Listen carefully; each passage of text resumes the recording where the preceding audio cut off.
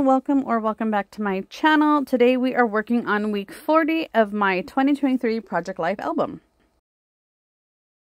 For this week I am using my Ellie Edwards monthly kit, and I'm using these older alpha stickers that I got from Studio Calico. And since this week's theme is a lot of like fallish, so like orange, pinky, yellow kind of colors, I thought this orange color would go good along with this like burnt orange that I'm going to use for the 40. Those were older Stop the Blur, Heidi Swap Stop the Blur kit. So I'm using my stash, and guess what, friends? I am stamping again. I'm using this like splatter, ink splatter set. I found it on Amazon. I will try to link it. But I'm using my distressed ink, and just to add some pops of color, I am doing some orange, and I really love how it came out. It added just enough pops of orange that I needed to fill in, so it doesn't look so like empty. But yeah, I love how this card comes out, and I'm of course gonna add like a puffy. So I do a star to kind of add those three colors in there. This next photo here is just a shot of my Hobonichi cousin journal with like all the stickers and everything spread out on my bed. I was playing catch up in my Hobonichi. I have a love-hate relationship with it because since I have been laid off, I don't remember to keep up with it that often. So it's been a mission, but I enjoy working in it. This chipboard here, I thought it would be nice to put that label first and then the chipboard piece, but once it's down, I don't like the way it looks. You'll see. So, sorry about that. I got a tickle in my throat. But yeah, so I will eventually move it all. And that blue pen I'm using is Chef's Kiss. I love it. I have ordered some more off of Amazon. I will try to remember to link those as well. But here I just wrote that I was catching up in my Hobonichi cousin. Added a puffy, called that one done. Here's a selfie, and this new little skeleton that I added to my collection. I think he's super cute. We have him like positioned around the house. We move him every many few days. Then here I'm looking through the labels. So on my photo, I put currently. That die cut on the skeleton says the splendor of the season. Then that 3x4 card next to it says the power of finding beauty in the numbest things makes home happy and life lovely. So I put that next to a photo of our basket. We went thrift shopping, my son and I. So there's like you'll see some baseball stuff in there, crafting things, Disney, Golden Book. So I love how that one came out. The next two here is one photo of my son's football team after their game on Thursday. And I put capturing the magic of this moment. The next one is my snack box I found at Target in the bullseye section. And it's an actual food safe container. So I filled it with some snacks over the weekend for a game we had. Then I remember I need to add like a little arrow so you can see where my son is. It's kind of hard to see where he's at. But there he is, peeking through.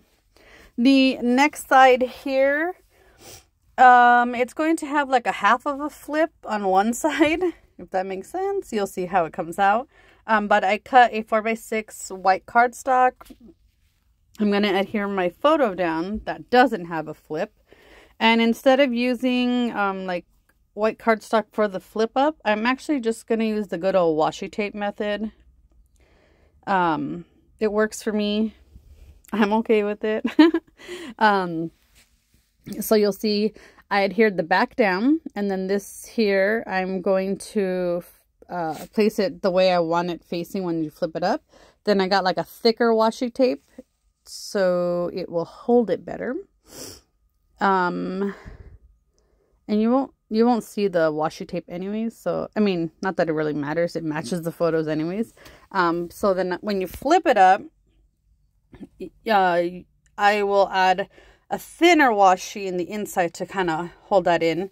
But like I mentioned, you won't see this top one because I'm going to put the top piece over. And voila, it's magic. So then in the inside, I'm going to use another black and white kind of striped washi, a thinner one. And that's what I will use to hold the inside in. If I ever need to fix it, I mean, I can always fix it. There's no problem. It's super easy to just add some adhesive underneath that if I need to keep the washi tape on there. And then I'm just going to trim off the edges because, you know, sometimes we cut kind of crooked. But I add this chipboard that says, always here for this. I love watching him play. So it's like my proudest mom moment, you know. So then I was going to add this phrase, and I remember, let's use some washi to layer it like Jenny does on Jenny Garcia. So I added that same washi in the inside on the outside and says, here's the story, and it's like the breakdown of the game. The next one is a photo grid I did on Photogrid, the app Photogrid. And it's a car show we went to. It was called Rods and Rails, and it was at our local train museum, which is literally like in our backyard practically. So I just chose a few shots that I liked from that one. The next photo here are my 3x4s in the middle row. So I'm going to pull those yellow alpha stickers out again, and I'm going to add it on this plate of my like charcuterie board of my lunch. It's kind of hard to see the word yum, but I'm okay with it. I mean, I add a puffy sticker next to it of like a green chili, bell pepper, I don't know. But I thought that went perfect, and added some washi at the bottom. And I call that one done.